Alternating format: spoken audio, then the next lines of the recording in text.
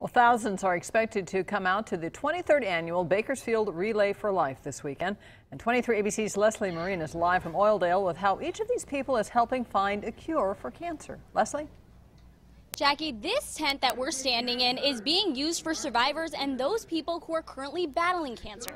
Organizers say Bakersfield has one of the largest Relay for Life in the world, and for survivors and those people who have lost family members to cancer, the money raised here represents hope.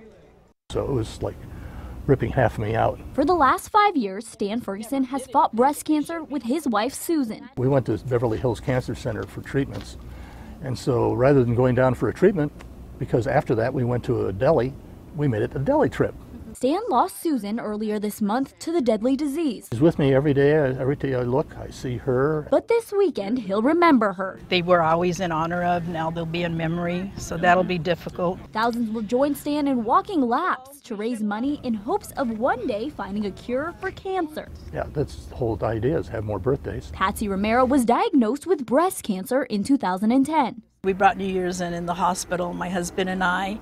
He was laying in bed with me and we were crying. Now a survivor, she has seen firsthand how every dollar raised at Relay for Life can help people fight back. What really helped me get through it was that I've been volunteering for 22 years and I have seen what a difference research has made, and I thought to myself, you know, there's hope.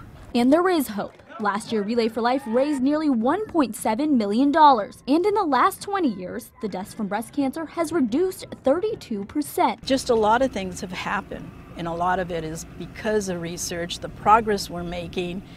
So it's all about hope and finding a cure. And what they do is what kept Susan alive.